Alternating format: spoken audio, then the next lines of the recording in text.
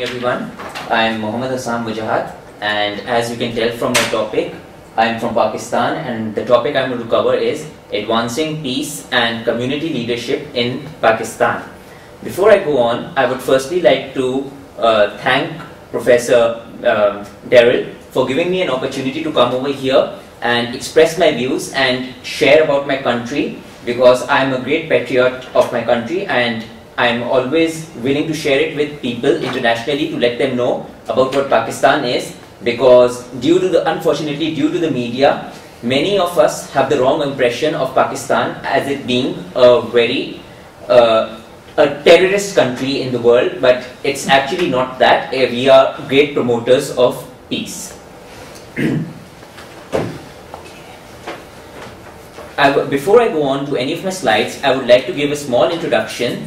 As you know that I'm Muhammad Hassam Wajahat and I'm an engineer by profession. So it's very interesting to have this diverse topic about peace coming from an engineering point of view. And I have my bachelor's done in chemical engineering, which I did from NUST, Pakistan, and my MSc was in petroleum engineering from Delft University of Technology. That's why I have experience in both Pakistan as well as in the European region, so I can compare the two countries together and what I learned from there.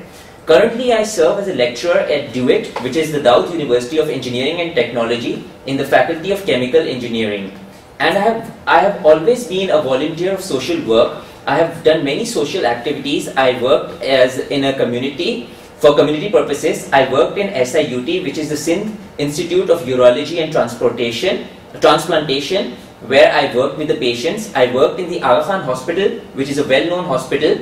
And I also worked helping the earthquake victims of the deadliest earthquake which has hit Pakistan ever, which happened in 2008. But my most recent contribution was that I volunteered in an organization which is called B, and that has worked to promote peace and diversity amongst various ethnic groups in Karachi. The point here is that why I'm focusing on Karachi. You will get to know the answer of this as I carry on, but just to give you a brief intro about it, that as my topic is promoting peace and community leadership in Pakistan, Pakistan is a vast country and it is not possible to cover all aspects of it. So, and as I come from Karachi and it's the biggest city in Pakistan, I decided to narrow down my topic and focus it on one aspect of Pakistan for a better understanding. So hence, I will focus on Karachi. Going a step further, I would like to talk a bit about Pakistan. That's the national flag of Pakistan, and as you can see, that is the map of Pakistan, which is divided into 4 major provinces. The 4 provinces are Sindh, Punjab, Balochistan and Khyber Pakhtunkhwa. Interesting facts about Pakistan is that we are a large country. Our population is over 200 million, which is a huge number. And as I said, we are bordered by these 4 provinces. And the fun thing is, or the interesting thing is, that all these 4 provinces have their very own culture, dress, food, language, code. So all of us are diverse. You won't find 2 provinces having the same culture. So that is quite interesting. And the other thing is that we are great followers of peace. We are focusing on peace, but considering our geographical location and history, at the moment the relationships are not very peaceful. In the north, we have a dispute with Afghanistan. Then on the other border with India, and towards the west with Iran. So we are in that strategic position where things are looking very bleak. Therefore, the youngsters today, we are focusing on peace, and that is why I am here at this conference to promote that peace, so that we get along and I can explain that indeed we are not as bad a country as we have been defamed through the media. And if you look at the second map on the right, I come from Sindh region, which is right here, and the southwestern part of Sindh you will find Karachi, right where the green dot and the orange line join at that little pinch coming out. And this is the region which is in the extreme south of Pakistan, and it's surrounded by the sea, which gives another reason why we are such a diverse region.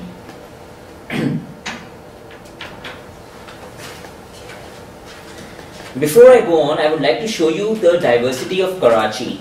The first picture is like the mausoleum of the creator of Pakistan, Quaid-e-Azam Muhammad Ali Jinnah. The second one is what was made by the British. The British ruled Pakistan for a long time, and the structures are built on their own structures. Then we can see that there's a tower down which is called the Meriwether Tower, and the fifth picture is our sea. We have our own sea, and all these group of people are diverse. We can see that their color, their culture, their creed, their clothes, they all are different. So Karachi is one city where a lot of diversity will exist, unlike the other provinces of Pakistan. In other provinces, for example, if I talk about Punjab, you will majority find Punjabis over there. But if we talk about Karachi, you will find a lot of different sects. You will find many different communities, including the Zoroastrians, who are the fire worshippers. We have a few Jews. We have a lot of Christians. We have the non-believers or the atheists. We have the Muslims. So it's a big diverse country, diverse city. And obviously we can expect the diversity since it is such a large city. And I will give some interesting facts about Karachi.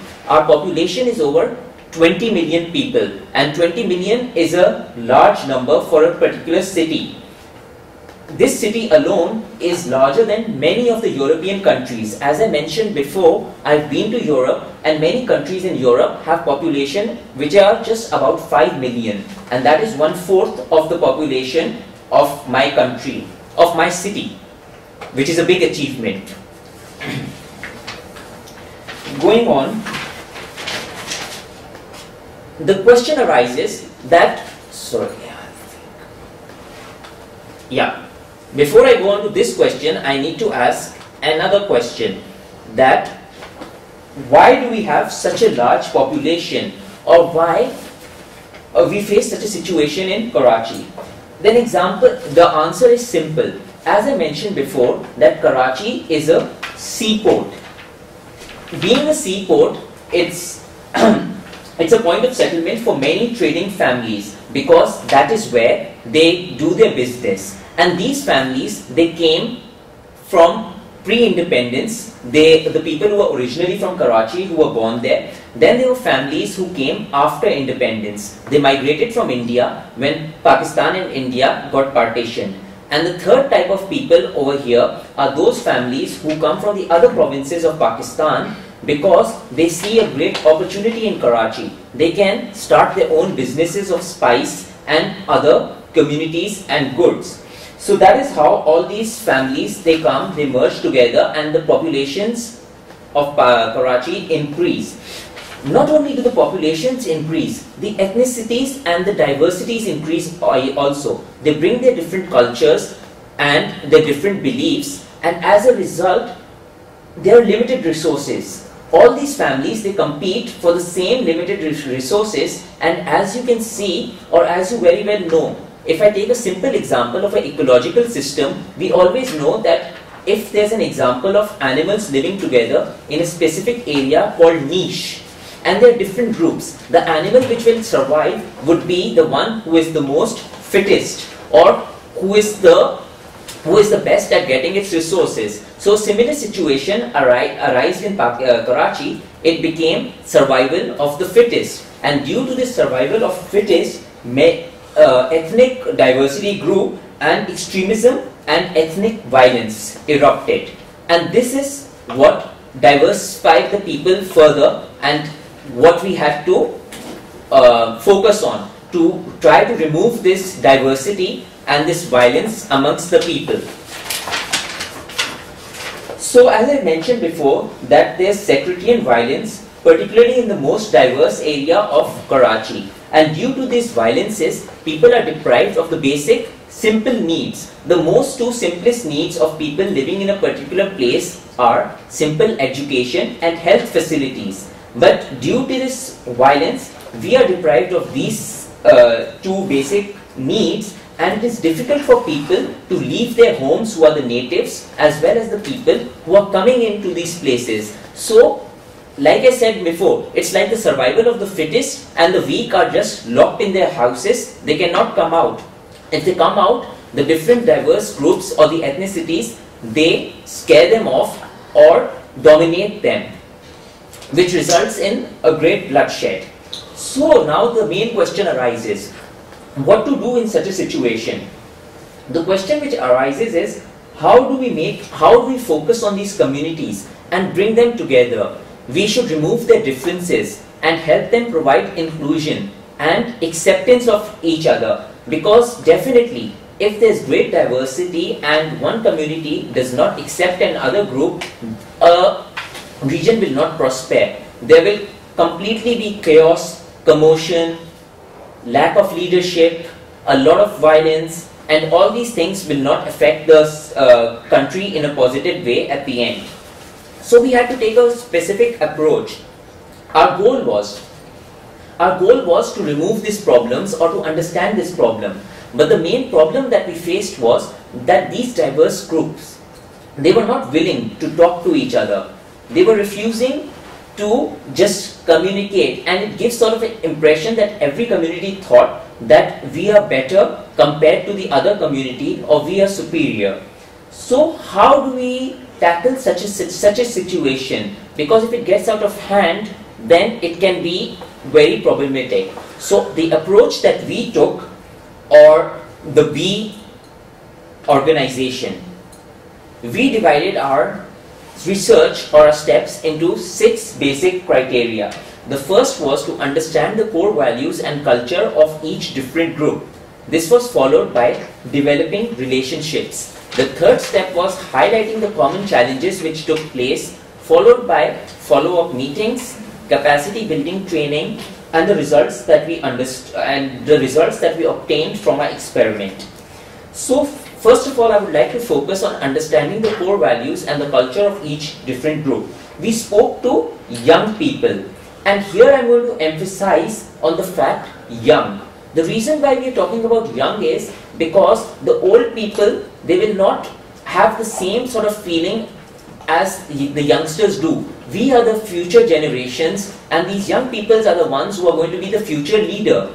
They are the ones who are focusing on peace and not like the elderly. I can give you a classic example of this, that even when I was young, our elderlies, and similarly I could say that across the border, the other elderlies, we were always taught that, a common example that I should give, it's at a peace conference, so I should just relay the facts which are true, was, let's say, about the disputed territory of Kashmir.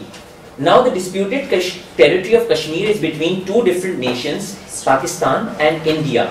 Both the nations claim that this territory belongs to us, and our elderly people, they always focus on, for example, my elderly people said, no, the Indians were wrong. This community belongs to us. And as I had friends who I studied with Netherlands, they said that they had been taught that this community belongs to us and the Pakistanis are wrong. So in a way it was kind of brainwashing the youngsters. So the elderly, they just follow what they have been taught. So the change has to come amongst the youngsters. These are the people who are going to make the difference. They are the future leaders. So our focus was primarily on the youngsters, to do this experiment on the youngsters, to try to tell them and to bring about the peace.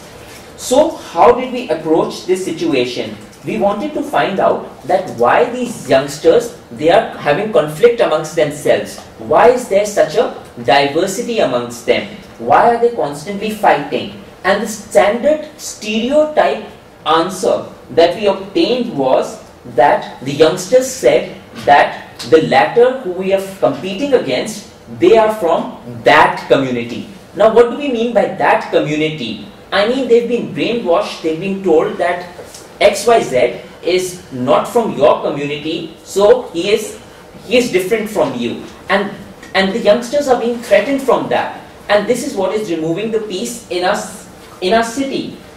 The funny part is, they have never interacted with these people. They have no interaction. All they've heard are like old wives' tales that this person belongs from the other community. For example, just the same way as our ancestors have talked about the disputed community, both are the same comparisons. We haven't actually experienced the people around, talked to them, so how can we comprehend that who's the enemy and who's the friend? So this is why we focused on the youngster, and our main focus was on developing relationships, which takes me to the second point.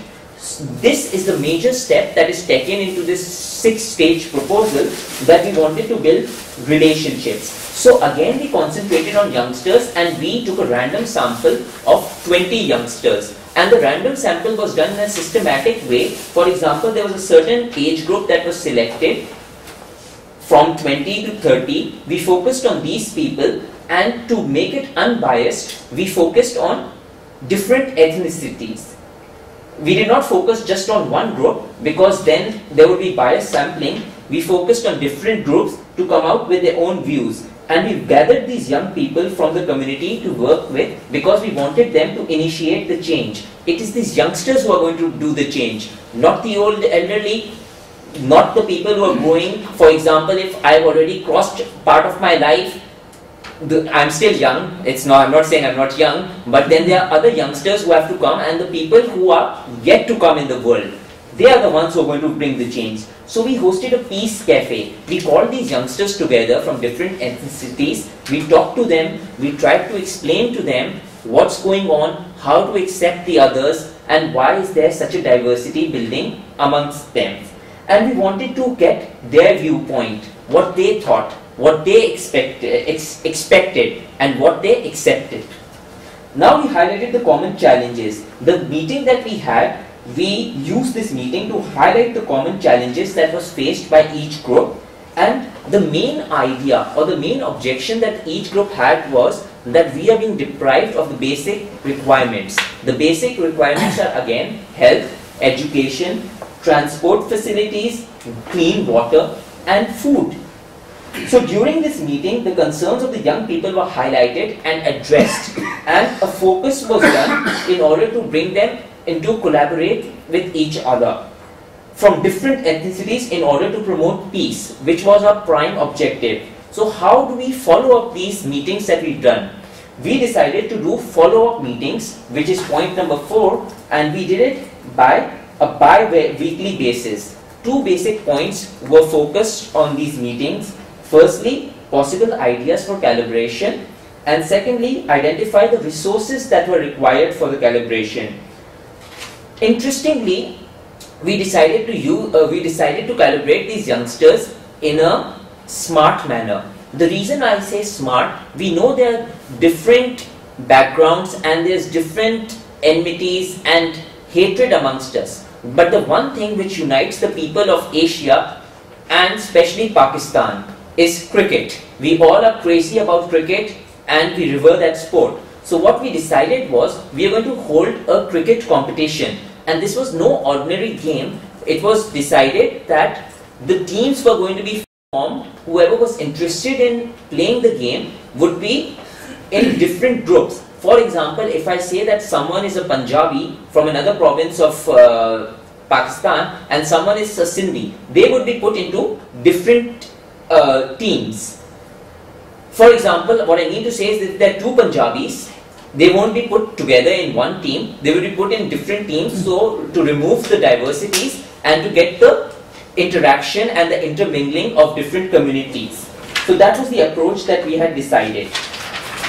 Then we came on to the 5th step, which is the capacity building training. A capacity building training was done for our 20 participants. We taught them, we showed them how to collect funds, how to run the event, do the event management, and come up with the solutions. The training covered the concepts of planning, fundraising, as well as creating awareness amongst the participants. At the end, once the training was done, a simple match was played, which was organized by us, in which we got the groups together. The final step after this building were results of what we actually found out.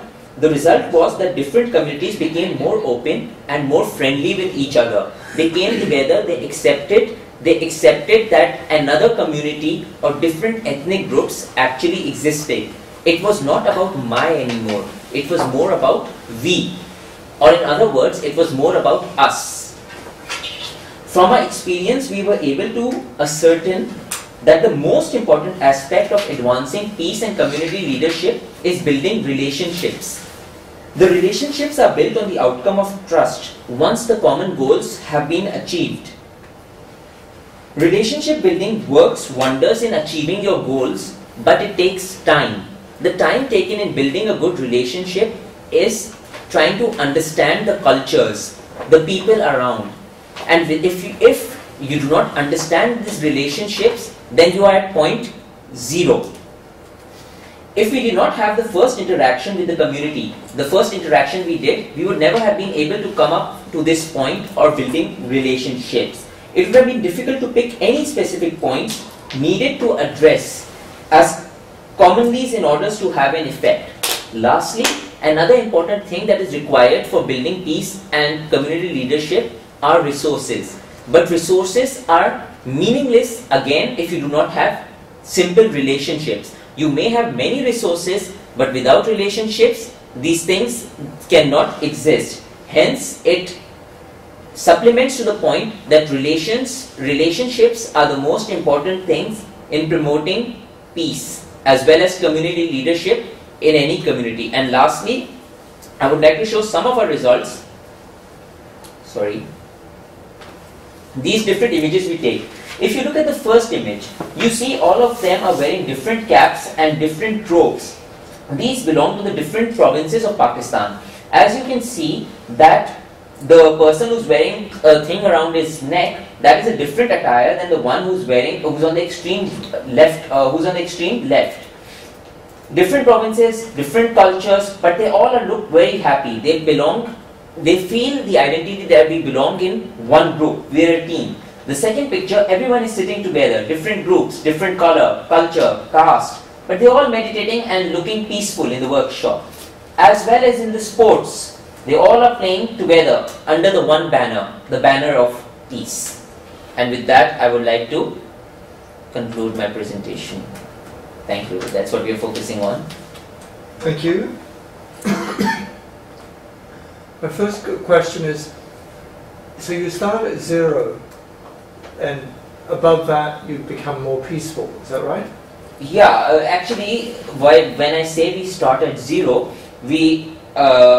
I meant that the communities, they are refusing to accept someone who's different from them.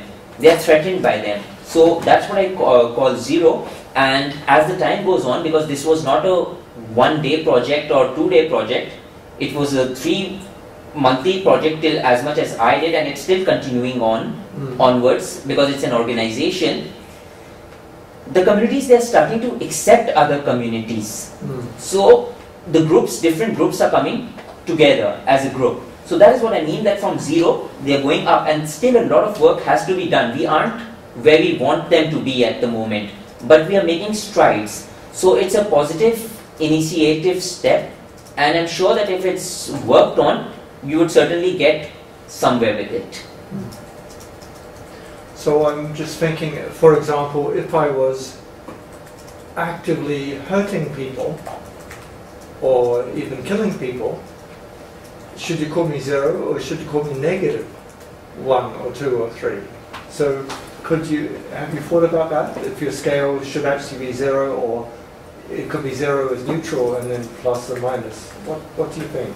Well, I would not give any negative scale or 0 scale to that, because I mean, if you're killing someone, that is like totally out of the ethics of the situation, because these sort of things, it's not more of the killing point of view, it's more of not accepting the other person or just competing with the resources and thinking that it's just like survival of the fittest. You're just competing with resources to get the gains. It's not like hurting someone in that manner. So it's just like whoever is the stronger party. That is all. We do not have like killings and shedding, so I cannot like compare on that whether it's negative or something. But if you generally ask me, anyone who's condemning or killing should definitely be under negative and should be properly groomed. Because I don't consider that as humanity to take any sort of life for personal gains. Ethically that is not correct, and I would not consider them as a human. I would just consider them as an inhuman person for no reason. Can I ask a question? Yeah. Actually, it is because of Afghanistan, which is close to you. Exactly. And because Afghanistan was dominated by USA and Russia. That is or USSR, as you want to call. Exactly. That's the reason why your community is not mixing with one another and there is no unity. It is because of them that Pakistan became divided. Yeah, and the divided. And see, even though Mahatma Gandhi separated Pakistan separately, yeah. All Muslims should live in Pakistan, and a little bit of Punjabis, little bit of Sindhis are all supposed to be with Pakistan. In spite of that, it is because of USA and because of USSR that Pakistan had become what you call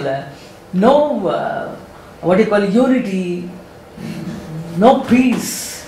I would like to add further to that. And another. Let me finish. Okay. Another thing, when you were mentioning about Kashmir, let me tell you, Sheikh Abdullah, he became dominant in Kashmir. Before that, it was a Hindu king who was ruling Kashmir. That is the reason why we were keeping quiet, and when Nehru was there as the Prime Minister, he was also keeping quiet.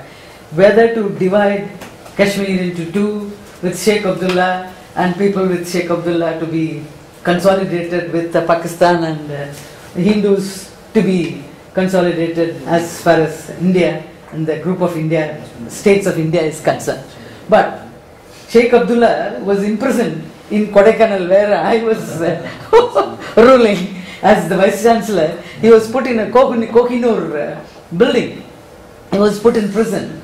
And one Punjabi, the Punjabi governor, his father was also put in prison in Kodaikanal. After that he died there, and he was built something there, what do you call, yeah, where they die there, and Samadhi we call it.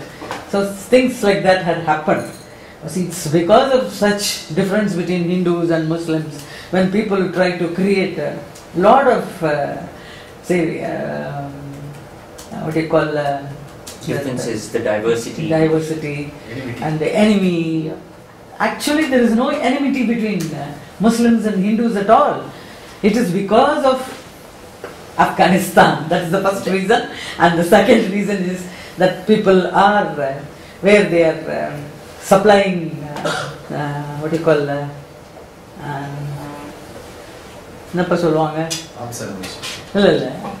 arms and ammunitions. It's because of arms and ammunitions which were distributed and which were asked by people to make use of that there was what you call, there was no peace, there was no community unity. That's the reason. But now people are now saying that there should be, and so they want that's what the education is doing, because it's mostly, as I mentioned, that we are promoting peace amongst the youngsters. I don't know about your side of the part, but our youngsters, we don't go by those stories that we've heard, because most of our youngsters, we go to study in the States or the European regions, and we interact with Indians and other students, and we just see that there's a lot of similarity, and what the other side of the border, they are facing the same situation what we have faced. They are all just stories. So we all want to bring the change, and it is we as youngsters who are going to bring the change, because that is the only way the world will go forward. Even in India, maybe in Hyderabad, maybe in Kerala, there are Muslims, but we don't find that they are different and we are different. It is only because the Prime Minister or the Chief Minister, they are the ones who are creating such problems between Muslims and Hindus. They are more than our brothers. Yeah, actually we don't find they are different. Let them worship. They are worshipping Allah, we are worshipping God. It's the same. We don't think that it is different at all. They criticize. So now we are laughing at the Chief Minister and the Prime Minister. The same thing happens. Why they are doing such things? They shouldn't do such things. There should be unity, there should be peace. That is exactly what we are saying on our side of the border, that there should be peace and there should be peace between both the communities. Yeah. There is no difference. And I think that is what initially the founders wanted. I think Gandhi was going in that direction also, as well as Jinnah, because both of them wanted the unity. Jinnah is also a very nice person. Both wanted and unity. We all have read about him. It just became the undisputed community, and now it's working like that. Other questions or comments? It's good Nepal stays out of it.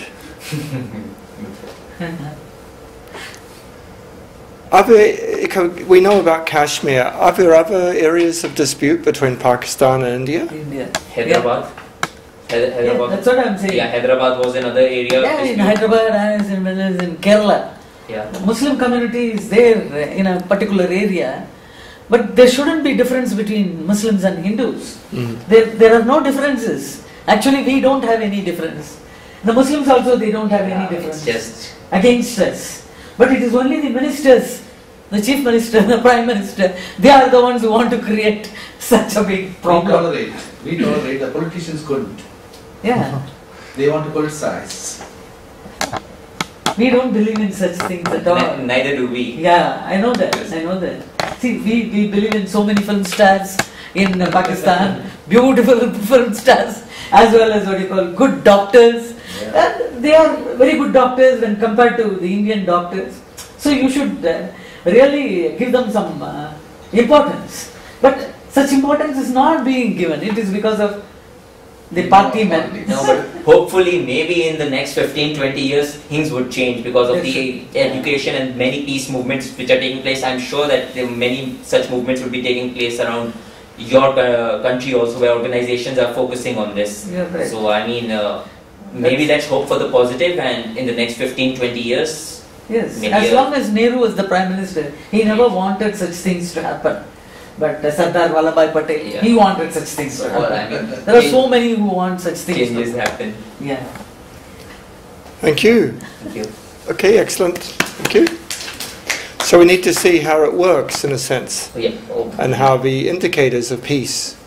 And I think I'd look again at your scale. I think there you have a scope, even though you don't like negative, it gives you more flexibility. So the person who kills people is not 0, it's below 0. Yeah? That's what I would say. Yeah, so you need to give a number. You know what? You know, and so I think that's a rethink. Good, thank you very much. Thank you.